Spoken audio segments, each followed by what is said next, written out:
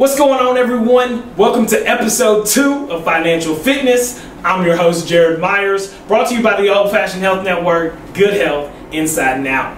As we all know, it's Black History Month. Excited to be able to talk about this topic we have here today. Guys, just painting a picture for the culture, honestly.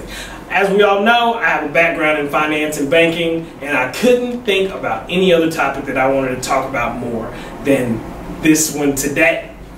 William Washington Browne. Mr. Browne, we may ask, who is he? Is the founder of the first black-owned bank in the United States.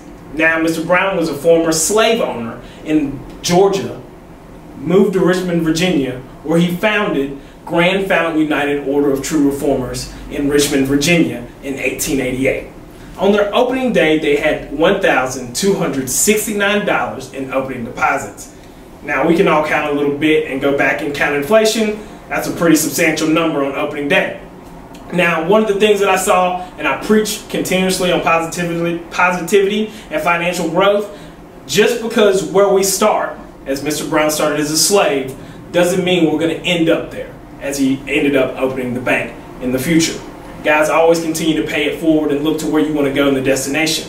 Moving back to Mr. Browne, in 1893, America had an economic depression.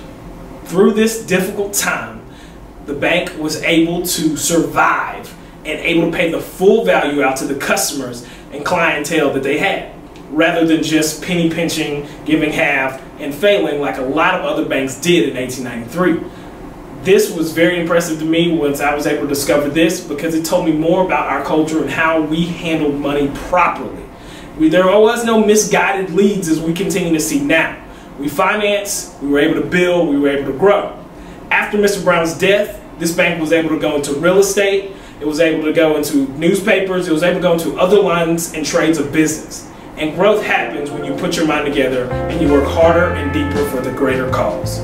Thank you guys so much for tuning in to this episode of Financial Fitness. Happy Black History Month, and may we continue to march on and move forward.